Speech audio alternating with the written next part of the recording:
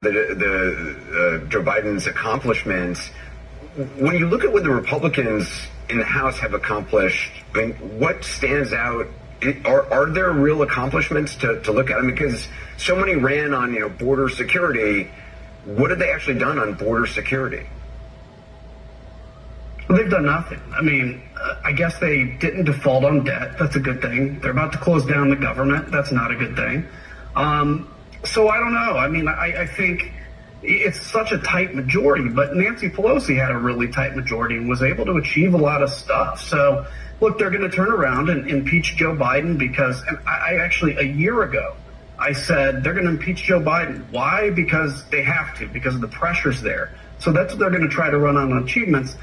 It's hard to do. You have a party right now that is so divided against itself, that doesn't agree on the outcomes and where they want to go. So no, there have been no Republican achievements, I guess maybe stopping some of Joe Biden's priorities. Audie, when the first impeachment of President Trump, when it was announced by then Speaker Pelosi, she said it's not, this is an inquiry, it's not necessarily going to be an impeachment. A lot of Republicans scoffed at that and said, look, it's like, once you jump out of a plane, you're committed to it. It's now the flip. Now the Republicans are saying, well, look, McCarthy is saying this is just an inquiry. Do you think it's inevitable that this leads to impeachment? I think that impeachment was originally to be considered an extreme sanction on a person in a very important and high office, and that the public has not looked kindly on impeachments that they think are about goosing the polls or, as Mr. Kinzinger essentially said, trying to create achievement where there is none. And people have become far more savvy about what impeachment is trying to accomplish or not, and it is doing damage to the process itself. Congressman, you heard Speaker Pelosi say that former President Trump and certain members of the Republican caucus are pulling the strings on impeachment. Is that how you see it? I mean, obviously CNN has been reporting Trump talked to GOP conference chair Elise Stefanik about this just yesterday.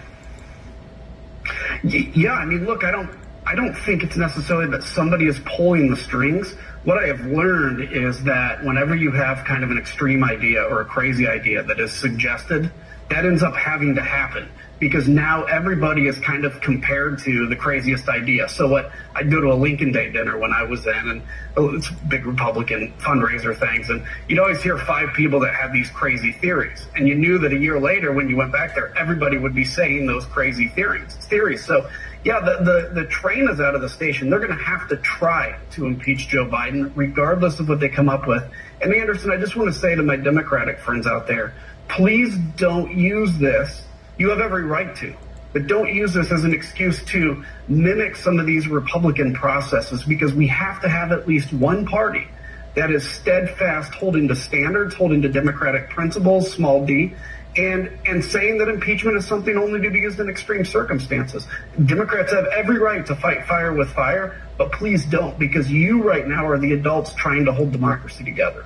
Given your experience in the House, do you think Speaker McCarthy keeps his job? I don't know. I mean, he's kind of surprised me a couple times, like with the debt limit deal and the fact that he actually even got elected as Speaker. But I think he's either going to have to completely capitulate to the likes of Matt Gaetz, or he will certainly have his job threatened. I would not want to be in the GOP conference right now, because I'll tell you what, I was angry at times when we would have these kinds of debates, and they've gotten way further down the crazy track than when I was there. So I think he survives, maybe, but maybe not. Adam Kinzinger, thanks. Audie Cornish as well.